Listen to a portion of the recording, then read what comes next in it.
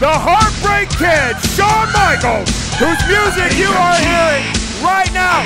Here he is, my personal favorite wrestler when I was 10 years old. I don't know what that says about me, wrestling fans. I don't care either. The number 2 seed, the Heartbreak Kid, Shawn Michaels.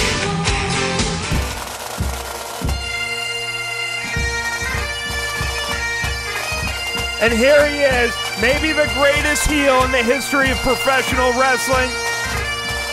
Maybe the greatest heel promo in the history of professional wrestling. Maybe the greatest wrestler to never need the title belt. Roddy Piper, Hot Rod, is here in Guadalajara, Mexico, taking on Shawn Michaels. CR Portland Wrestling, Matt, an homage to Don Owen, the territory of professional wrestling in the Pacific Northwest, where Roddy Piper got his start. He continued to work there, even after making it big in the WWF, one of the myriad of reasons why I fucking love Roddy Piper. Big uppercut early from Hot Rod here, locks up with Shawn Michaels. Shawn Michaels, of course, has been called the greatest in-ring performer to ever do it. You don't become a 2 seed for nothing. But if you look at the 2 seeds in the tournament, I think it's fair to say that you kind of see that there's just a few 1 or 2 marks that hold them back from getting that 1 seed. When you looked at Hulk Hogan, you identified the reasons why: the creative control, the lack of the moveset, the lack of the drama in some of the matches. Call it what you will. With Shawn Michaels, it's the inconsistency, the losing of the smile, the unwillingness to lose a title belt, the unwillingness to work in his environment. Could not play nice in the sandbox, notorious for it, notorious for the drug issues, the quitting. But when he was on his game and healthy, the reality is there was no one who was ever any better than the Heartbreak Kid, Shawn Michaels, building the drama of a match, working, and then flying with the moonsault as well. It was a generational leap in what wrestling fans were used to seeing on their TVs.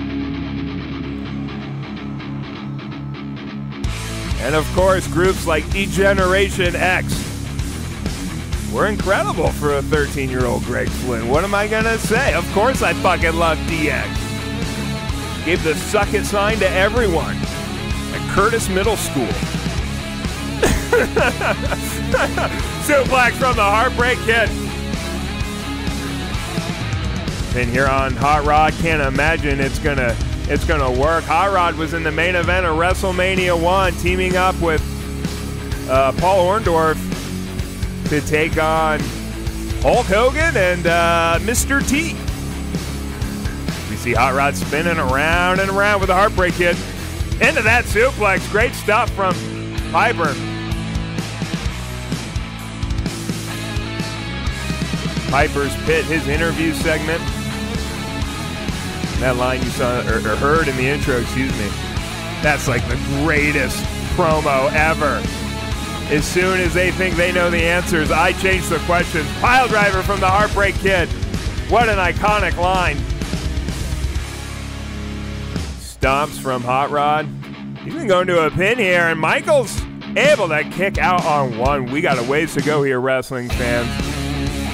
Oh, what a lariat diving into it from Michaels. Sent for a ride by Hot Rod, and then another ride, flipping him over into that pin. Frank's out counting on the mat, it's only a 2 count. But you can see Hot Rod landing the offense, getting the pins in here early. It's allowing him to start doing some work on Shawn Michaels. He's back into this match in a jiffy. Oh, but Shawn Michaels is up top. Elbow up top, turnbuckle. It's a elbow into a pin from Michaels. Hot Rod's able to kick out of that one. Locked up. Suplex from Piper. dragging Michael's lifeless body all around that Portland wrestling mat. No shot from Roddy!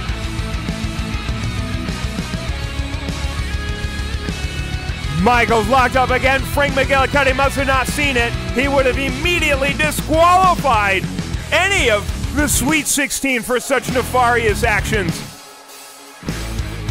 Wrestling fans know there are no interruptions or rule breaking.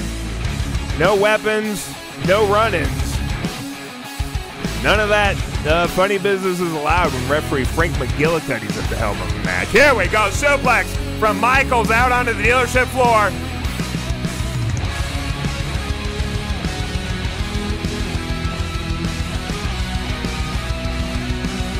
Michaels and Hot Rod.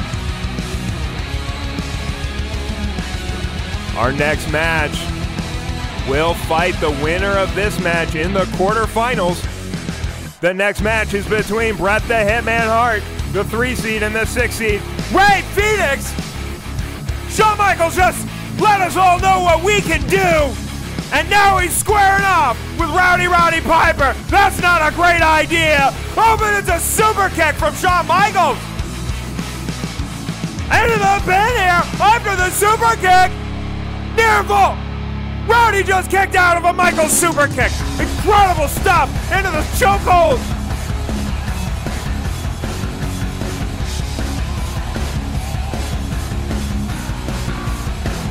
Michaels was ready for it that time though. Big bump onto Hot Rod. Piper's dazed. Michaels into the ropes. Piper flips him over. And now those jabs are coming from Piper. Those vicious strikes to the face. Oh, he's starting to go to work. Piper's starting to assert himself late in this match. Shawn Michaels needs to be careful. Reverses momentum with that suplex.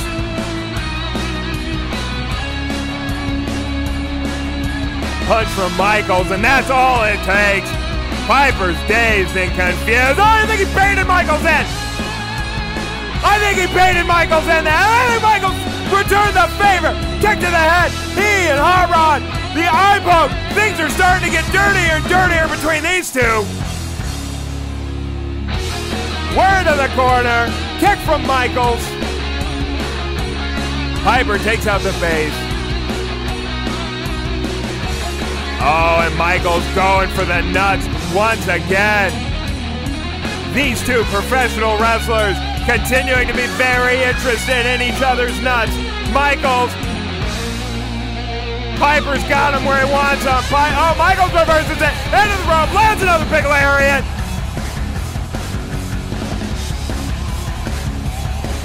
Piper needs to be careful here. Oh, no. What's Michaels got planned for? Here! Are you kidding me? Sweet chin music from the Heartbreak Kid, Frank's County, and that's right, of course it is. We are done here, wrestling fans. Michaels wins on the Sweet Chin music and advances to the quarterfinals of Slick Rick's Sweet 16. Up and down this.